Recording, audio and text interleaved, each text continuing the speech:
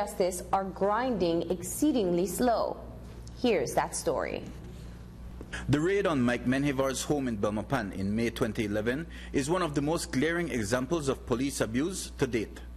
GSU officers stormed the home, allegedly failed to identify themselves, and then pumped 156 bullets into the residence. Menjivar's wife and children were inside when the bullets tore through the walls, and it is a miracle that they were not killed. Today, Menjivar is seeking compensation for the incident, but his frustration was evident when he emerged from court. Well, when the case against them, it took 3 years and a half. A case without no investigation was necessary to do, and it still took 3 years on us waiting for this case to finish. It finished. Now it's the chance for us to go against the government and try to get compensated for what they did to us. But even so, it's still not picking style. It's still just fixing papers and papers. So I don't know how long, how many more years they want to hold us like this.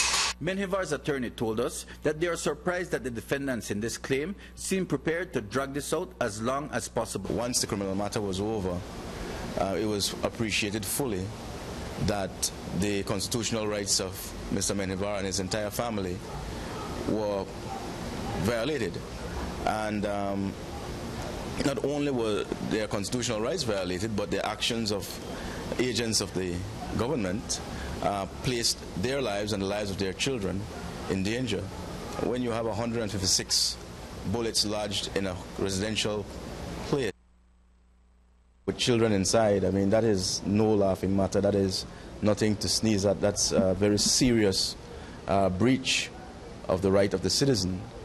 So one would have expected, and certainly in a more developed and transparent country, or a country with a more transparent system, such a breach would warrant those in power to say, listen, we understand that wrong was done and we will come forward and do what is necessary to make it right.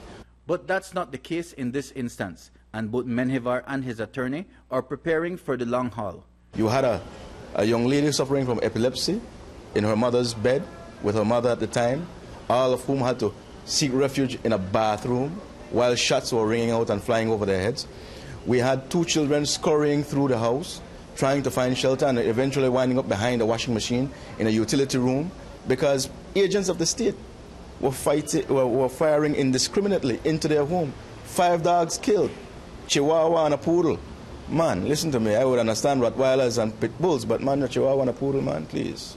I don't know how things work, things really work, but they're supposed to, as soon as this incident happened, it was easy to find out that they were wrong in all the ways. So they're supposed to approach us quick, not wait for years, send somebody and tell us, guys, you understand that our force did wrong, blah, blah, blah, and we wanted to fix this thing out of court. Nobody showed up to say sorry, nobody showed up to say nothing. So it just passed like everything is okay, but nothing is okay with us. The matter has been adjourned to the 26th. Mike Rodon for News 5. Today, Kieran Zib appeared in the Supreme Court for the 3rd time since her arrest on July 20th on a single count of manslaughter. The Coast Guard officer